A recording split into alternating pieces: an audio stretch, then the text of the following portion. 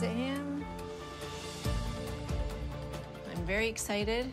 Bill and I, we just built a really good relationship, a really good friendship through writing letters back and forth, and I'm anxious to meet him.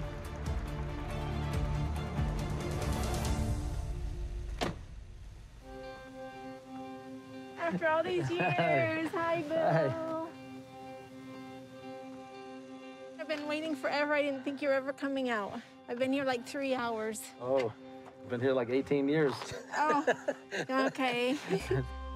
I'm feeling like I could fly. It feels surreal, just completely overwhelming. First thing I want to do right now is get as far away from this prison as possible, and then just put this in the rearview mirror permanently. On to better things. Yes, free at last. I feel an incredible feeling of optimism and joy that after 18 years, massive chunk of my life gone, I am finally free. I'm just extraordinarily grateful for Mark and Sharna that they opened their home to me. It's very humbling, the trust that they put in me in doing that, and that's more of encouragement for me to do the right thing, and I'm just so grateful for it. I'm starving.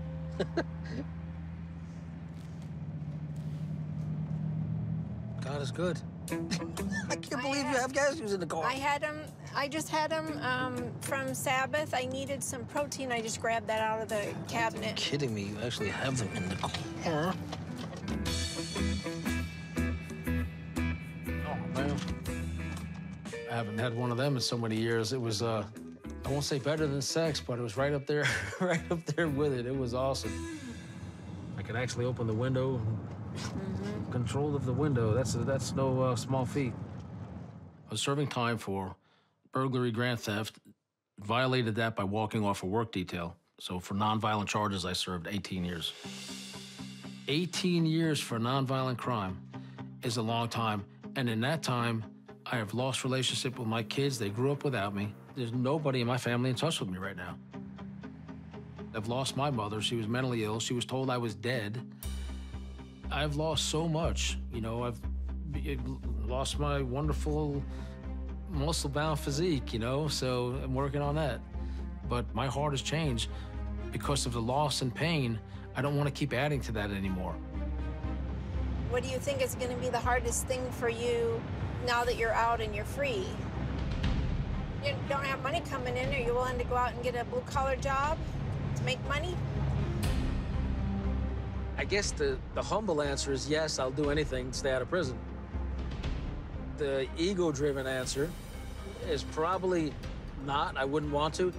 In the past, Bill made lots of money by picking locks and breaking into safes and stealing jewelry, stealing artwork. In the past few months, he's talked about, you know, he wants to get a job where he's making $2,000 a week. This is unrealistic. You could do something that's not really heavy, like you could bag groceries at the grocery store. They hire people to do that, or take orders at Taco Bell or McDonald's or something like that, one of the fast food places. It may sound a little bit arrogant to say it, but I don't think I'll be flipping burgers or working at a steel mill or an RV place. It's really not for me, the manual labor aspect. I'm more of a hustler, a dreamer, and I think everything's gonna work out just fine. I said in a pinch, I'll do whatever it takes, but that's certainly not my preference. I worked at McDonald's when I was a kid, and the only thing I did after I worked for him for a while was take all the money out of the safes, go on to the next McDonald's and do it again.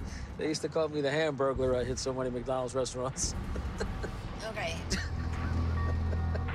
I know the things that Bill has done in the past, and I can definitely look past them because I know he's a different person now. He has studied his Bible, given his heart to the Lord, and he's not the same man he was. I want him to make the right choices.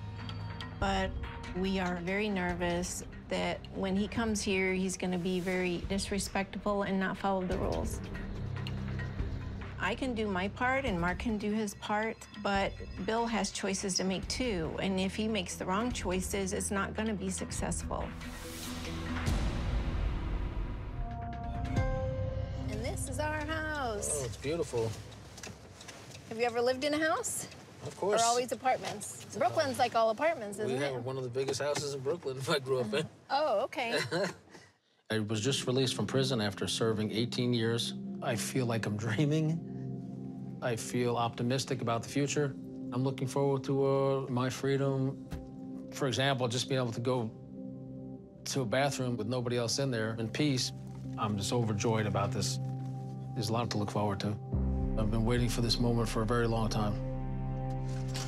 Wow, it's beautiful. As of today, I believe I'm 50-50 on wondering whether or not I made the right decision. Taking an ex-con that we've never met into our home. I've certainly been very supportive of Sharna's idea. I'm trying to be optimistic, and yet I feel it's likely that things may not work out. Welcome home. Hello. Hi. Hey, This is very Mark. nice to meet you, Bill. There's Bill. Good to see you. I'm doing great. How are you doing? Hanging in a long drive. Yeah, Yeah, thank for you for the sure. courtesy of your hospitality. I appreciate it. Well, you're welcome. It's very much overwhelming already. It's going from a surreal, negative, loud, filthy environment to a beautiful, nice, peaceful, quiet home is a shock to the senses. Yeah. It's something that I haven't experienced in many, many years. Would you like to take a look around the house? Sure. So if you want to look behind you, we have the family room, which we've spent about 3 or 4 days repainting. Looks very cozy. Thank you. Yeah. Meeting Mark for the first time, my first impression, he was just as polite and kind as can be, and welcome home, brother, and you know, he just treated me like a long-lost family member. So that was pretty good.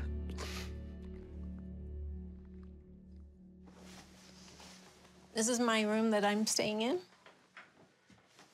Yeah, at the moment, we're staying in separate bedrooms. So you guys sleeping in different rooms because you're fighting or something, or? No, No. absolutely not fighting. Doing Okay. great.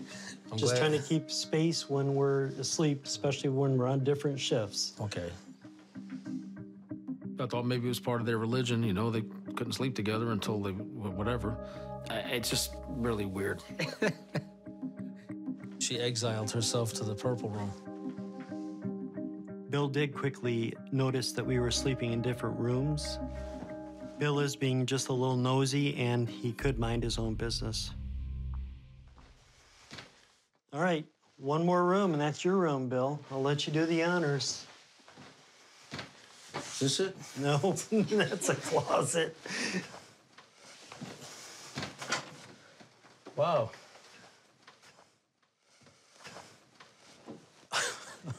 Unbelievable. How do you like it, Bill? How do you like it?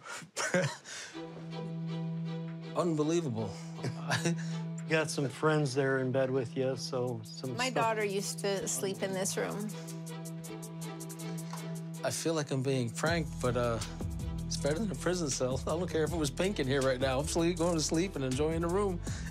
Over the last 3 weeks, we've been remodeling pretty much everywhere except in my stepdaughter's old room. Maybe I kind of intentionally left the room the way I did to test him on how he was going to react. Over here, we do have your list of rules. Bill's house Perhaps. rules. Look at that. Okay. Bill, he kept adding more there. We kept worrying about you, so we kept adding to the list. Okay.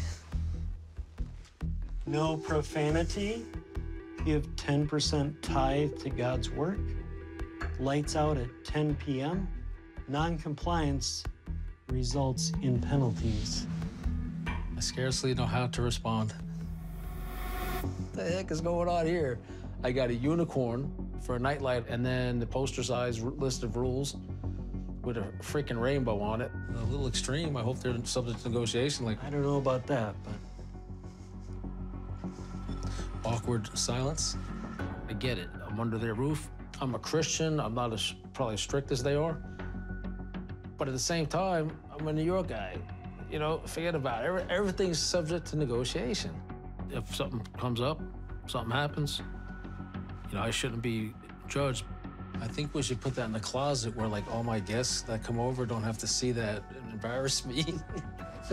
I don't know about that. But Bill might think these rules are funny, but I really don't know why he would have a problem with following any of them, because this is our house and the rules need to be followed. We'll talk with you in the morning, okay? Good night.